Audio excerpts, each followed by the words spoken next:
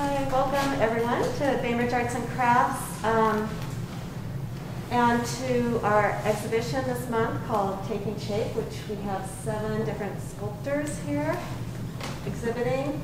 And today we are fortunate to have Leah Gerrard from Seattle come and talk about her work that's here in the gallery and talk about her process. At the end, you can ask some questions. We'll have time for that. So thank you, Leah, for being here. Yeah, thanks. Hi.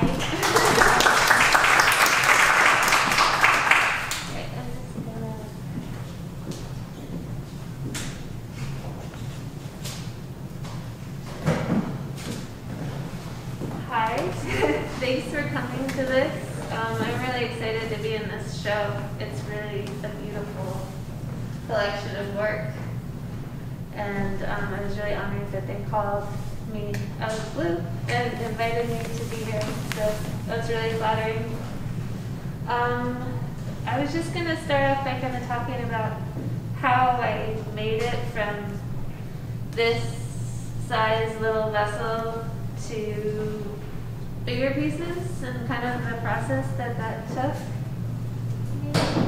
Hold on, let me just one more thing. Just gonna kind of come up with some notes.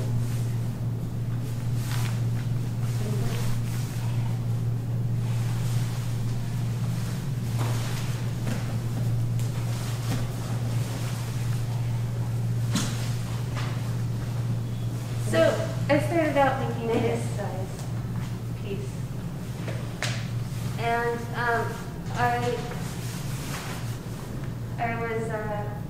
I always wanted to make bigger pieces, but I wasn't sure how, so I just kind of kept making these sort of bigger, and then I would make like groups of pieces that all fit together, but mostly just standing. And then one day I discovered the work of Ruth Asawa. So she is a sculptor from San Francisco who made work in the 50s. They just had some stamps come out about that are hers. And I had some of her work on this. Sorry, I just really wanted to use this notes. So when I saw her work, which is more similar to this kind of stuff, it's a knitted. So it's more like knitting wire that she does, and so you're putting a loop through a loop and through a loop. And so that way you can continuously just make the piece bigger without having to, because it just goes as long as you keep knitting it, and then it'll just keep getting bigger. But with the process that I do, which I'm just going to start off by showing you that, because this, it actually feels really weird to be standing in the room talking to people after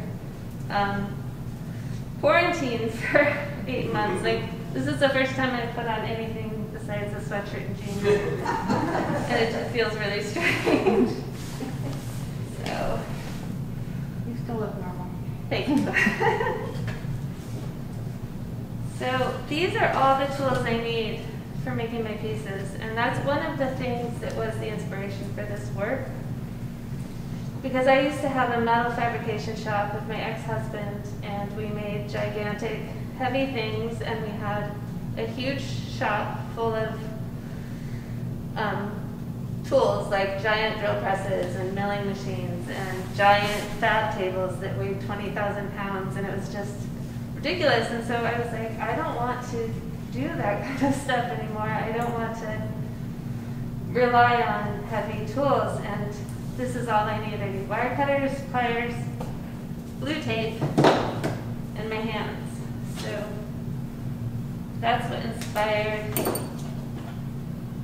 me trying to figure out how to make this work.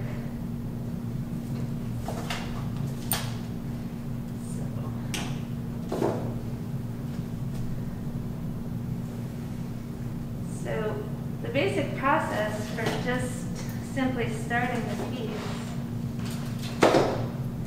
is just 2 wires like that, and then a just get it started and kind of hold it there.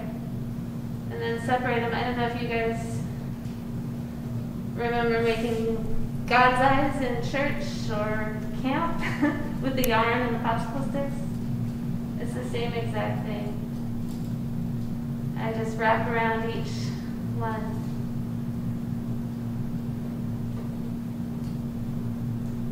And this is literally all I do for the whole time I'm making the piece.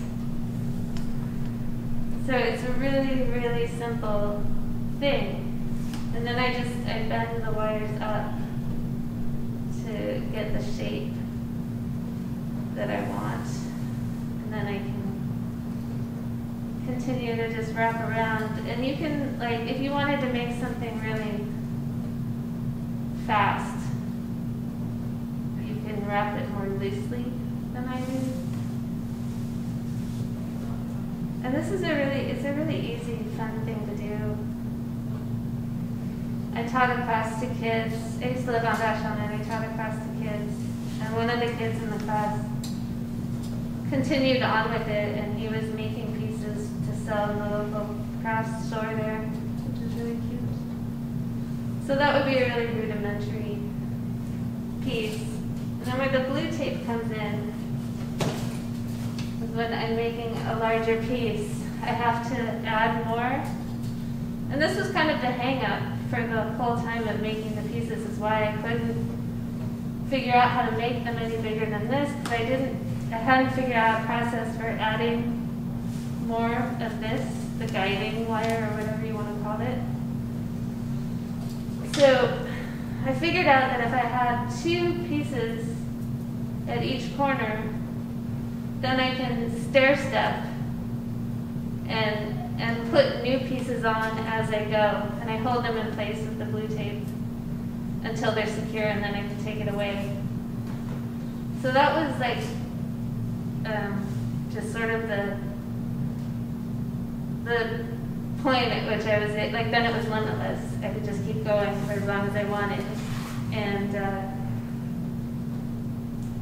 I also am able to sort of create a little bit more intricacy and a little bit more patterns and design, because I can, as I go, as I'm wrapping along, I can take the blue tape off, and then I can split these and have a little bit more interest going on. And this is basically the start of another one of these. And I will follow, sometimes I just find something round to follow, like a pizza tray or something. But I also will make templates, which is something that I picked up from a lot of my blacksmith friends. That's the way blacksmiths work. They have steel tables like this and soapstones, and they'll draw the template for whatever railing or bracket they're making, and they follow that with each piece. So that's the way. So with these are kind of free form. Like, I just kind of make them following a circle pattern, and then I play with making it smaller and wider as I go. But then I also do a lot of sketching. And so this is what one of my sketches would look like. And a lot of times I start sketching something. I brought these drawings in particular because I'll start an idea and I don't know where it's going. So a lot of times I have to tape more paper on because I run out of room. So it happened with these two. And I put over there, after the talk or whatever you want,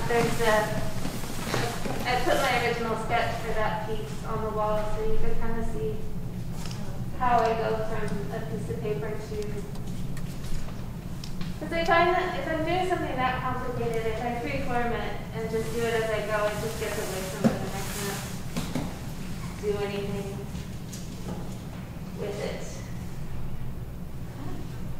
So these are some of the things that I keep around my shelf to use in pieces or just give me inspiration. Like this piece was in a piece for a while, but then I replaced it with something else because I just still wanted to have this piece. Because I really like the form. And I find these sometimes on the beaches, or sometimes I find them I really like second use stores and, you know, building surplus stores. The other kinds of things I need tools for though, luckily I have a lot of friends who are metal workers because I have to, these come in solid chains. These are off old logging industry boom chains. They're like 6 feet long and they have a toggle on one end and a big ring on the other, and the logging industry used to use them because you could link them together and you could create, that's how they created the big log booms, or they would create a boom at the end of a river, and so they would cut down the trees and just let them flow down the river, and so they were kind of, you know, an infinite chain because you just keep adding more on. But in order to get the links off like this, I have to cut a link, and so I have a lot of these lying around. But I don't throw much away because I figure someday it'll make it into a sculpture. And these are pieces that I changed my mind about, or I ended up having to kind of unweave, but still I just kind of keep the stuff around. I've done some printmaking and some sort of like some 2D work with this stuff. And then the rocks are mostly from beaches on Vashon Island, because I really like the round, smooth river rocks. And this piece this is my newest piece. And actually, this piece once existed. And the last time I showed it, I just decided that I was done with it. And I cut it apart. And so this part of it and this part, and then some other ones all ended up getting incorporated into this piece because I was able to just cut it apart and reweave it a little bit and create that. So, and I since learned that, and so it kind of feels like a painter when they're tired of the canvas that they painted and it's not selling or it's just not finding its home. A lot of my painter friends just, you know, paint over it at that point, make a new piece. So, I've also done a bunch of playing, I'm really inspired by Irish Celtic drawing, and I find that just doing this kind of drawing, it's a really nice meditative practice, and it kind of opens up my, I don't want to make anything this precise, but just by drawing it, it keeps me, because this process is kind of, you know, it's sort of wacky. So, like, it's nice to kind of discipline yourself and have a stronger point to start from.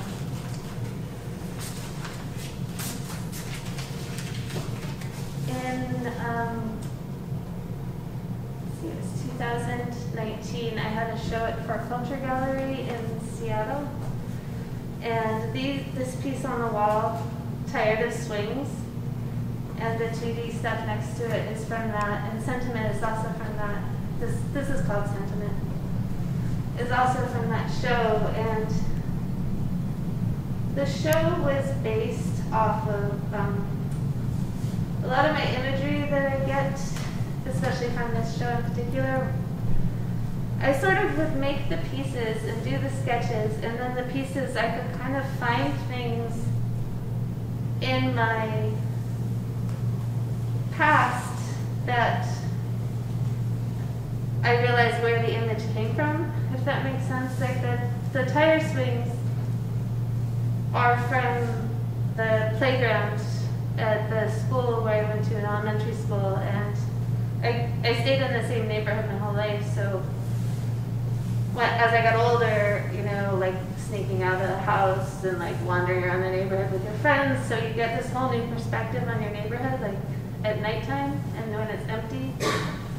And so sort of like wandering around these places and seeing how they're transformed by either a full moon or maybe a no moon night, just the kind of differences. And so I kind of found that was where a lot of this imagery was. So I went back into that time a minute and I found a lot of old photos. And I started doing these photo transfer pieces with the old photos. So I take the photos and I make black and white copies of them, and then I use an acrylic medium. And I paint the acrylic on the wood, and then I put the photocopy transfer down, face down on it, and press it as hard as I can. And then I let it dry overnight. And then you can soak the paper and rub it off, and the photocopy stays in the acrylic medium. And so those gave me a way to kind of relate the pieces, because I mean, I don't think that this obviously screams tire swing when you look at it, but when you kind of look at my pieces, the 2D pieces on the side, you can kind of maybe get an idea. And sometimes with abstract sculpture and things, it's kind of hard to, I mean, people feel like they connect to it, but sometimes it's hard to,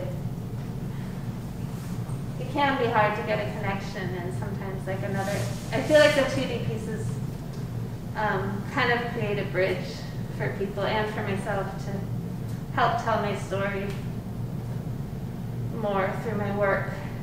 And so that show for Culture was a really personal, strong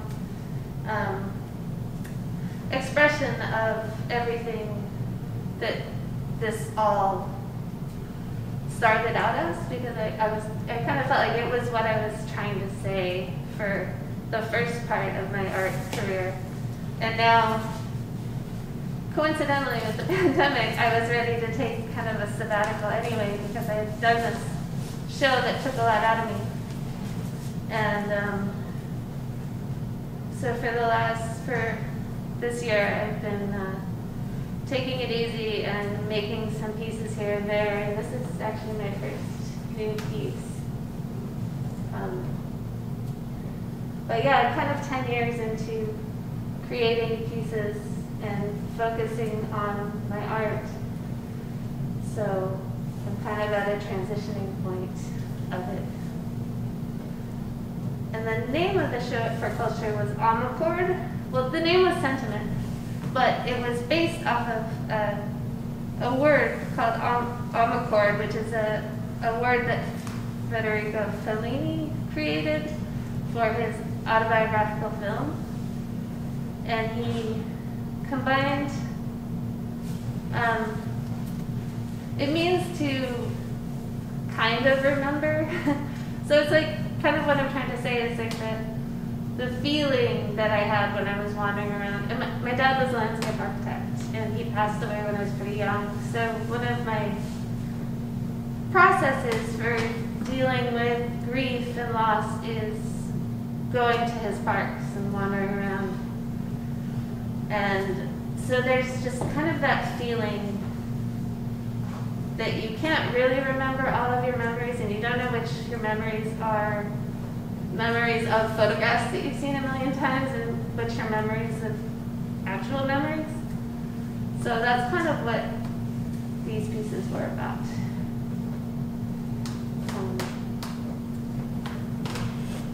So I think that it would be easier to talk about the process and stuff if I know what people are curious about. So it'll just open it up to questions for a little while. So what inspired that? This was a sketch that I had from a little while ago, and I collect these chunks of wood, and I think it was just an idea that I had wanted to try for a long time, the show kind of inspired it because I really wanted to create a new piece for this show. And I really enjoy the process of figuring out things like that. Like I had to find the drills and drill up into the wood, and then on the back I have the screws that come out and secure it. So it's kind of fun when there's just a little bit of a problem to figure out in the piece. So, yeah. Your work involves literally tens of thousands of wraps. Uh-huh. And does that do something to you? I mean, Yeah. I've always had like I used to be a cook, and I was always a prep cook because I am very happy when I get a big box of potatoes and someone tells me to peel them all. I'm like, yes. And then when I was in a metal fabrication shop, like drill a million holes in all these pieces of metal, you know, I was like, I'm perfectly happy. So it is kind of